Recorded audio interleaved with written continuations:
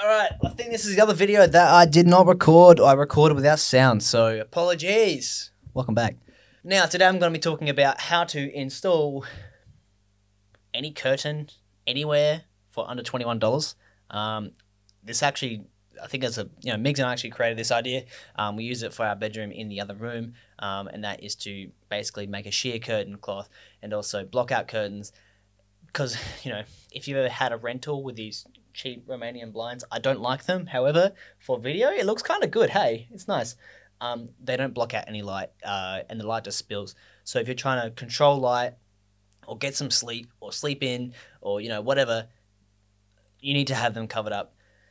So that's your problem. Now here's a solution. Now for $12, you go grab a set of command hooks. And now these command hooks, now they're the big ones, the 3.5 kilogram ones, and we're not looking at the weight per se, although having a high weighted rating is good. We're kind of looking at the hook size, so that's why we picked these. And what you want to do with these is you would like to install them wherever you want, but what I've done is I measured the center of the room, and depending on your curtain size, you can measure the height of the wall as well, and you can work out, okay, if the curtains are 2.8 meters long, put the rod 2.8 meters tall or 2.4, whatever. I did not do that, so mine are draping across the floor, but that's okay. But if this is more for a room or whatever, put effort and focus into that. Once you've found the center of your room, you can measure out, depending on the size of your curtains, you can measure out from the midpoint halfway through. So I measured 2.3 for, I think 2.4 actually, 2.4 for the curtains behind me on the right hand side, then 2.6 on the left hand side of me. Now the reason is these curtains are only 2.8 long, so but I still wanted that, crimping or whatever you can see behind me in the backgrounds instead of having flat curtains. So that's why I've come up with those numbers. Now you need to install the command hooks and you need to let them sit for an hour without any weight on them, and that is to make the adhesive stick to the thing better. Now, most rentals will allow these command hooks or 3M stickers or whatever, as long as they have a safety remove tab, and these do. So that's why these are allowed for most rentals. Now, this is probably applicable only to Australians because, unfortunately, I don't understand.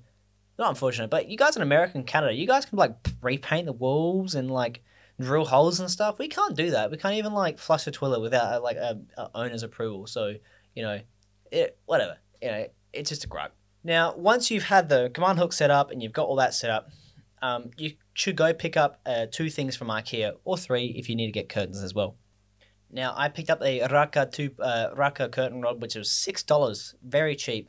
$6 curtain rod that goes from 2.1 to 3.8 meters long, so it should cover most of your room and most curtains. And I've also picked up the Hilleborg. Any Swedish person out there, let me know how my pronunciations are going. If you're not, don't scam me and say it's bad, because I won't know. But I won't know. Anyway, Hilleborg, I got those curtains, and those are $145 per curtain set. So you times that by 2 because there's 2 in a pack. That's 2.9 meters. So that's where I got my numbers from. And then you also can pick up the Raffig ends, and they come in black and white, as well as the Racka curtain rod comes in black and white. I got both black, and I got them years ago.